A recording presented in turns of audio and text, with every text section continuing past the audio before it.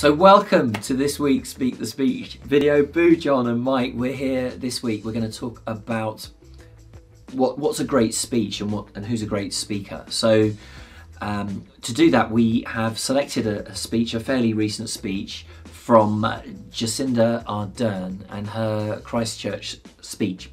And we're going to have a little watch of it, and we're going to talk about what makes it so great.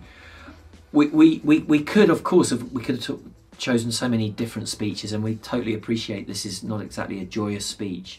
And don't get us wrong, we're not going to be forensically picking this apart. What was really important about this speech was that it was real and that it was authentic, and the speech itself was far less important than the circumstance. But I do think it's worth talking about, because I think one of the great things about this speech from Jacinda is that she clearly thought that the circumstance deserved a beautiful speech, that the event deserved a beautiful speech, and so she made it a beautiful speech, not just with her content but with the way she delivered it as well.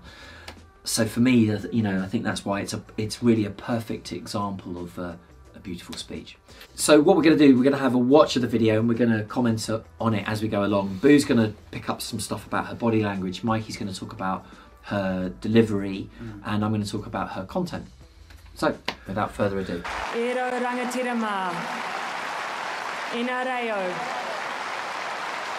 ina mana, tina koutou katoa.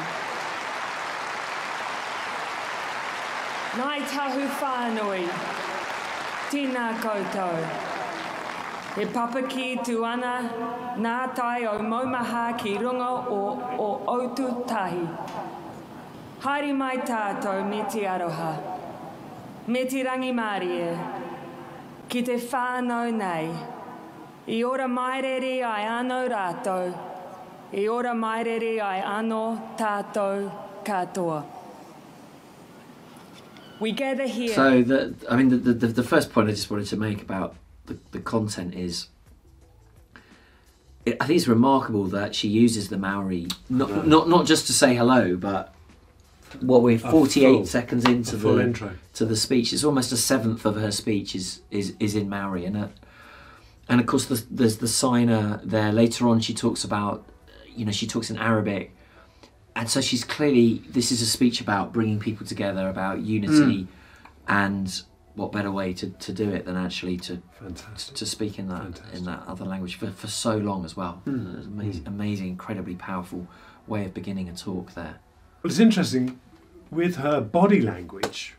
It's very simple and it's very consistent throughout, but it's very restrictive. She's got this big sort of cloak on, and we don't really see her hands, which I normally consider a great sign as a commitment to your audience.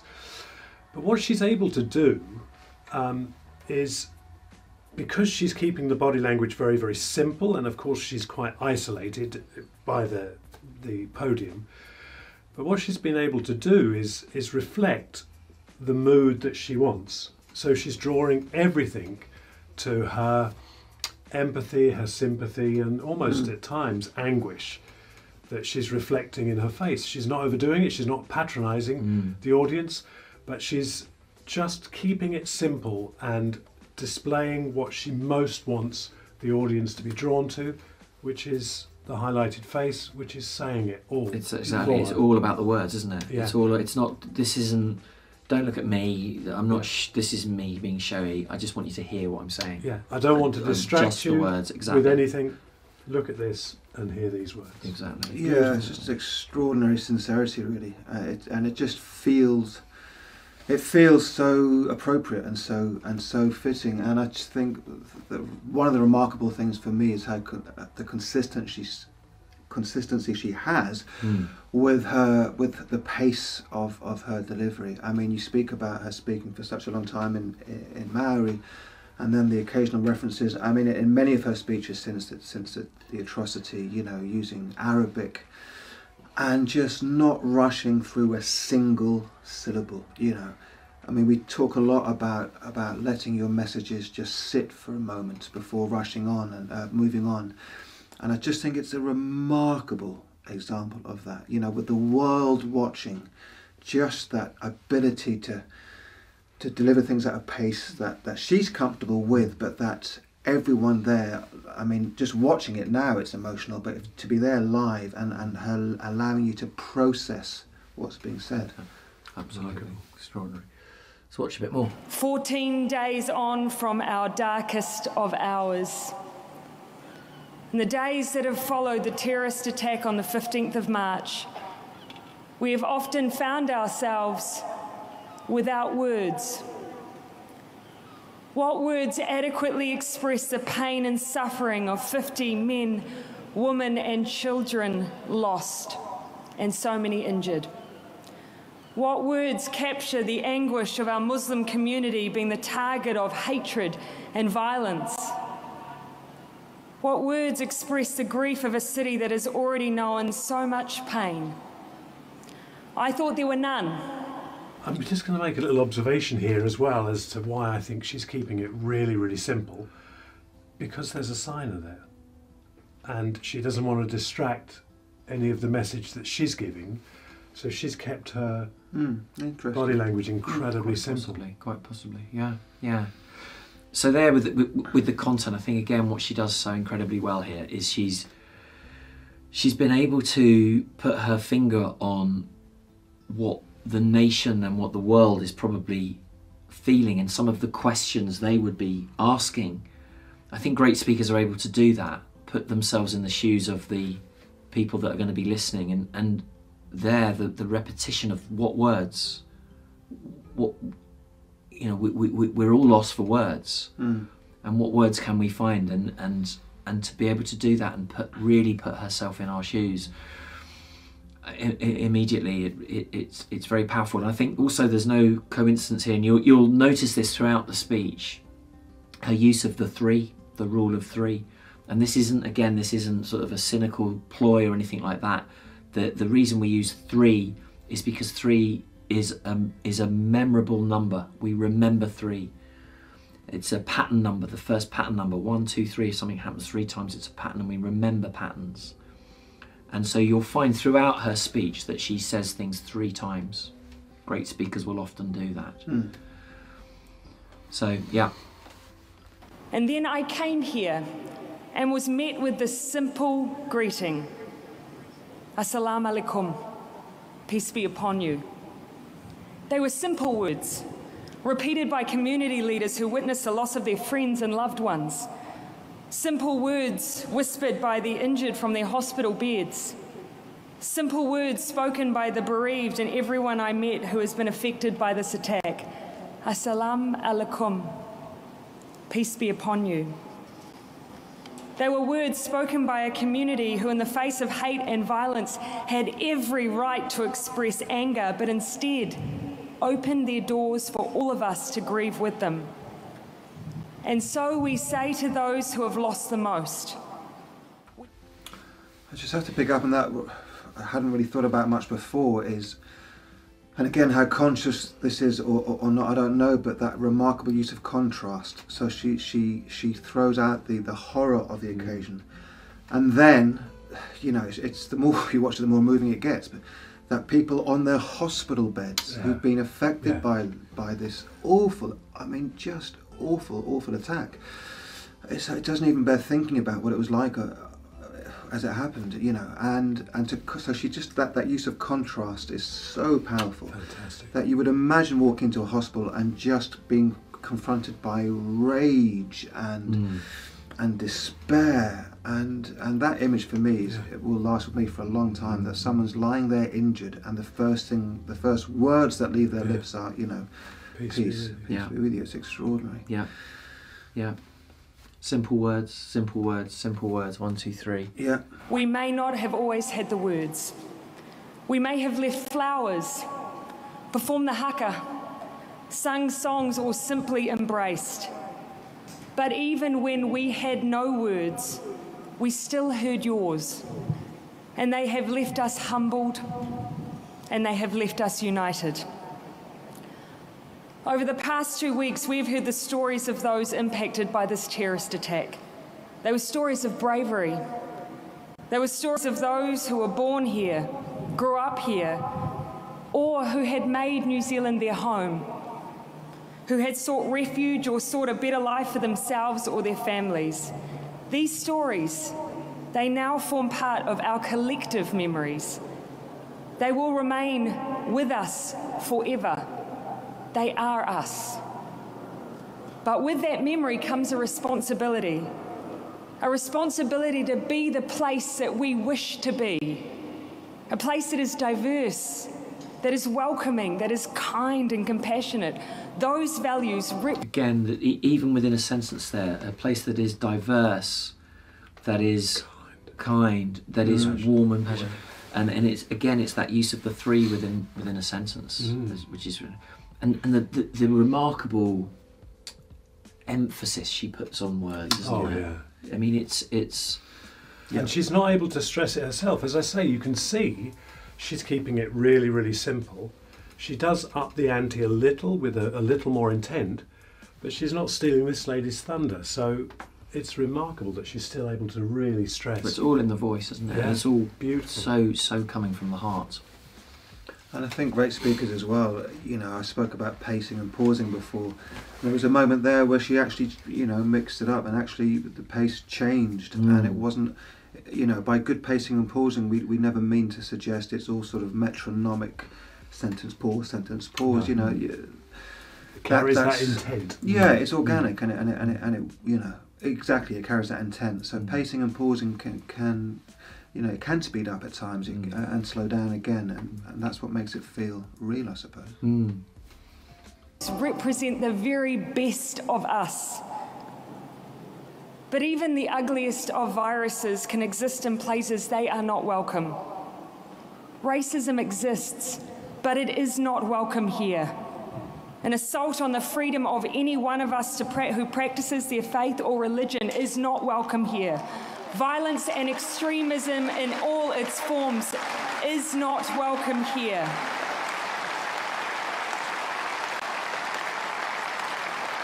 And over the last 2 weeks, we have shown that.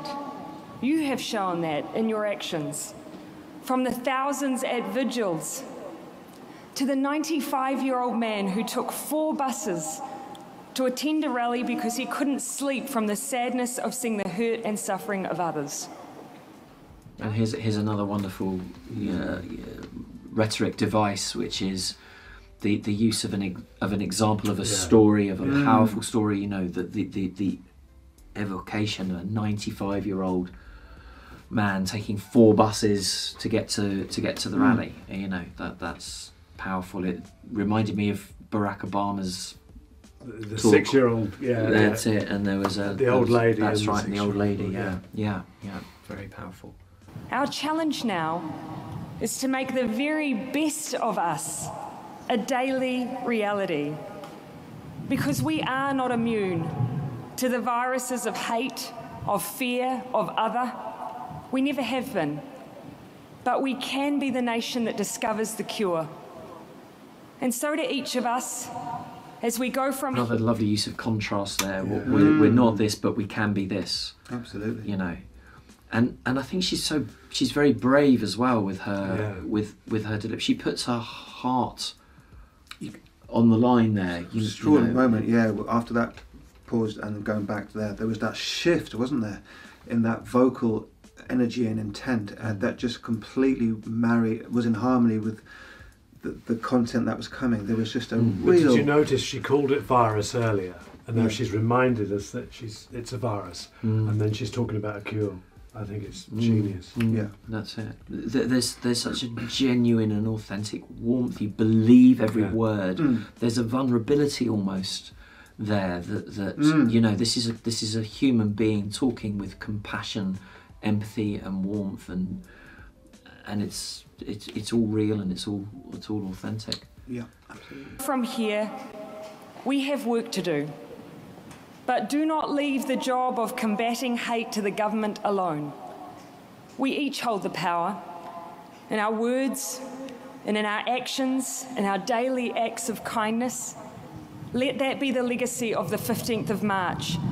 to be the nation we believe ourselves to be. To the global community who have joined us... Sorry, I did keep going over the three, but words, actions, daily acts of kindness. Not only is it the three, but the third point is always the longest point. Yeah. Yeah, words, actions, daily. Yeah. Us today, who reached out to embrace New Zealand and our Muslim community, to all of those who have gathered here with us, we say thank you. And we also ask that the condemnation of violence and terrorism turns now to a collective response.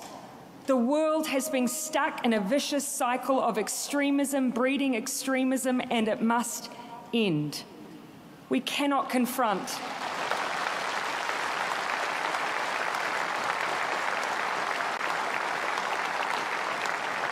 So as we stop there, I think that there's another thing that I noticed, how simple and short most of her sentences are. You've taken the words which, from you know, her mouth. when we're grieving, it's...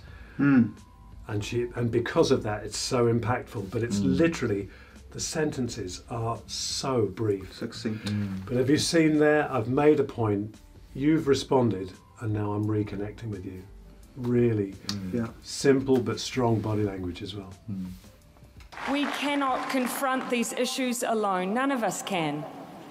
But the answer to them lies in a simple concept that is not bound by domestic borders, that isn't based on ethnicity, power base, or even forms of governance.